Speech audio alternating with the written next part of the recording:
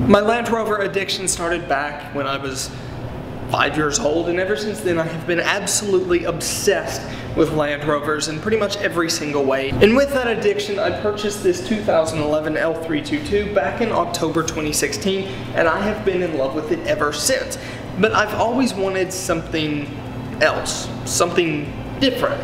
I love the L322 and everything that it is and everything that it stands for, but at the same time, it is kind of always been my dream SUV. So I wanted something that I could be a little rougher with and not necessarily be afraid that I'm always going to be scratching the paint or scratching the wheels or messing something up when it's taken off-road. I want something that's a little more utilitarian focused, and for that, the Land Rover Discovery is absolutely perfect, but I've also been looking at P38 Range Rovers, which I know are just a mess of problems, but let's be real, what Land Rover isn't? So for the past few weeks, I have been searching non-stop for a new Land Rover to use on the channel, and on top of that, Land Rover Owner's Day is coming up in just a few weeks now. I think we're 4 weeks out from the next Owner's Day experience at Biltmore, and I've been dying to get something aside from the L322 to take up there. It's not that I don't think the L322 can do it, but it's that I want something a little bit different to take up there so that I get just a little bit of a different experience. I want something that's a little more rugged, utilitarian, and something that's just a little bit different. I love off-roading in the Range Rover, but I hate the fear of constantly breaking something. I'm really excited to see what happens. I'm excited. We're going to look at it in a couple of days. We've looked at an LR2, we've looked at a P38, we've looked at a Disco, and now we're going to look at a Disco 2. I'm hoping it works out because I think Rachel the Rover needs a garage buddy.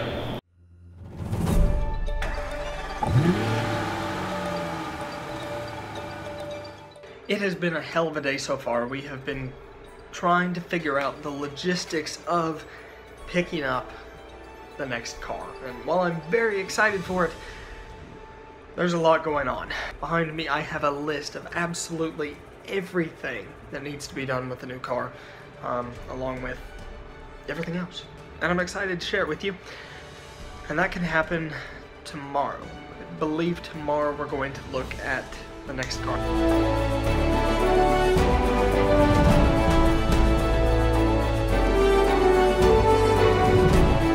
I'm getting really nervous, really excited. We are about 15 minutes away from looking at this Discovery 2. Now I am really hoping that this one works out because I love the way it looks, I love the color, I love the interior, I love the facelifted headlights that it has on it. I absolutely love this one, so I'm hoping that it works out. The only problem that I know of is an oil leak and some rust, but that just authenticates it. I'm really excited to check this out as well. I'm just hoping that, you know, we look at the rust and it just doesn't like fall in. Like, really, that's the biggest thing. The oil leak really doesn't scare me. The hoopty has an oil leak. I mean, most of the cars I've driven in my life have had oil leaks of some sort. I'm a BMW fan after all, so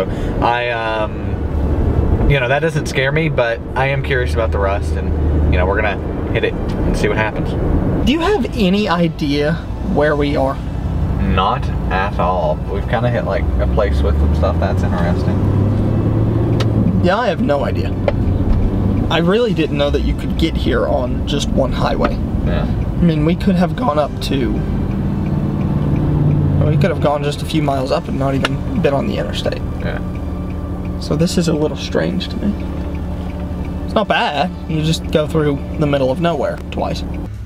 You hear this song play? Freaking get the car in Africa's playing. It's great. He paid for this to happen or something like. One thing I do want to test if it will go in low range. Yeah. It's not slow though. No, it's really not. It's smooth through the gears and like. It's decatted. I kind of like it. I love it. I love it. It's got the cruise control light on. The check engine light came on. It did. Yes. This is like a childhood dream. It's even got the check engine light. It wobbles a bit in the corners.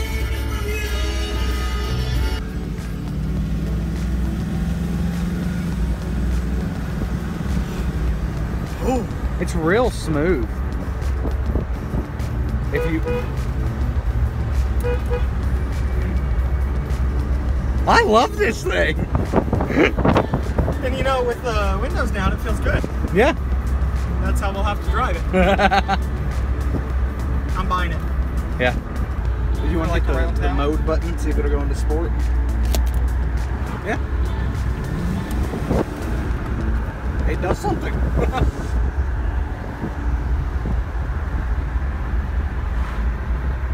The steering is vague, to say the least. I mean, you have to do a lot of steering to go in a straight line. I think down here there might be a park. Yeah, I think there's a parking lot we can stop and put into low range. I love the decanted sound, I'm not gonna lie. It is gonna be funny though, going through the freaking woods at Biltmore all peacefully and then but it's quiet at idle. And it feels so smooth.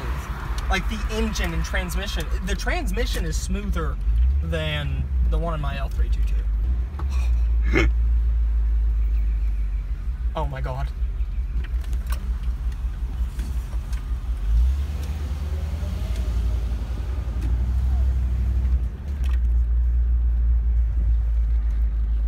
Is this the one? This is by far the one.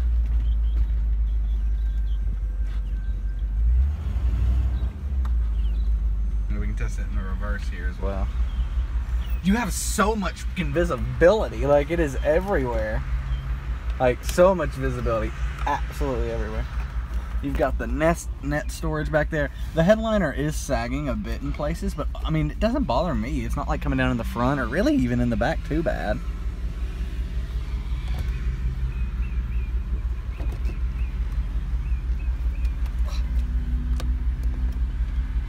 It's so much visibility. So I think it is in low range. It's very... Yeah. It's in low range. Yeah. This is it. This is it. This is definitely the one. I'm gonna go buy it now.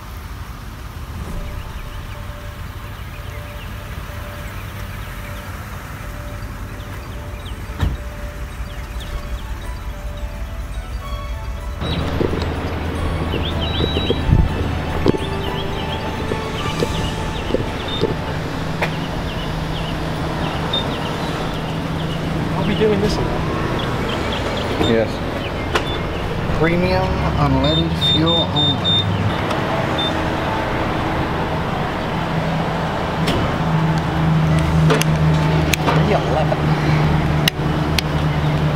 It's cheaper than Daytona Beach. What have I done? I know, dude. I was driving behind you and I was like, oh my God. What have I done? Do you regret your purchase? Kind of. I need GoPros and pretty much everything. Okay. Where'd you put it? The title's in the dash. You be ready.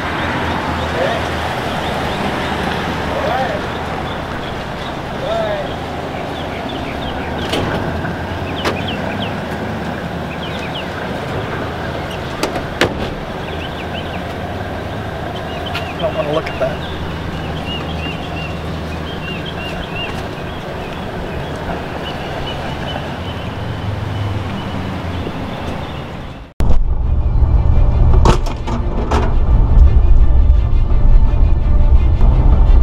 The door panel fell off.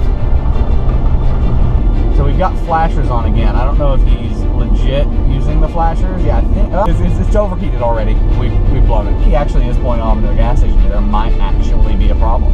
This might not be good. We'll see what Patrick has to say. It broke. The door fell off. So I just ended up running off the road, and it's a problem. But it's one I can deal with because life is better in a Land Rover, even if things aren't working the way they should. The good thing is I feel like I can slam into anybody, and it won't matter. Into Circle K. Nick's broken down. Nick has broken down. Same gas station.